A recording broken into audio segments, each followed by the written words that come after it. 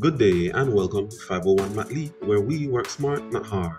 In today's problem, we're given this diagram of a circle that is fit inside of that rectangular shape, where we know that the length of that rectangular shape is 120 centimeters and its height is 40 centimeters. With that, we're to determine the radius of the circle. Pause the video here, see what you can come up with. I'm gonna solve it this way. So I'll be using what is known as the intersecting chords theorem, which says that whenever two chords of a circle intersect, the product of their line segments will be equal to each other.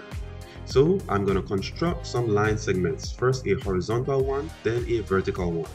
Then we'll label those points A, B, C, D, and E.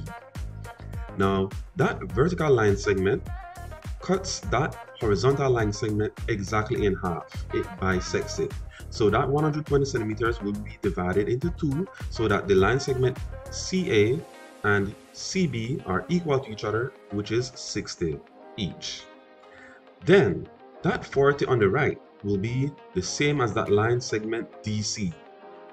Next, when we look at that vertical line segment ED, we notice that it is a chord that passes through the center of the circle. So by definition, that is a diameter.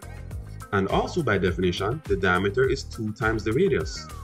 So when we look at the line segment EC, we'll notice that that line segment EC will be the diameter, which is 2 times the radius, minus the line segment CD. So we can say that it is equal to 2R minus 40. Next, we can come up with an equation. So according to the intersecting chords theorem, we will have that CD times CE is equal to CA times CB. So we'll have 40 times 2R minus 40 is equal to 60 times 60. Expanding brackets and simplifying, we'll get 80R minus 1600 is equal to 3600. Transposing, 80R will be equal to 3600 plus 1600, which gives us 5200. So R will be 5200 divided by 80, which gives us that the answer is 65 centimeters. Did you get it right? If so, comment below.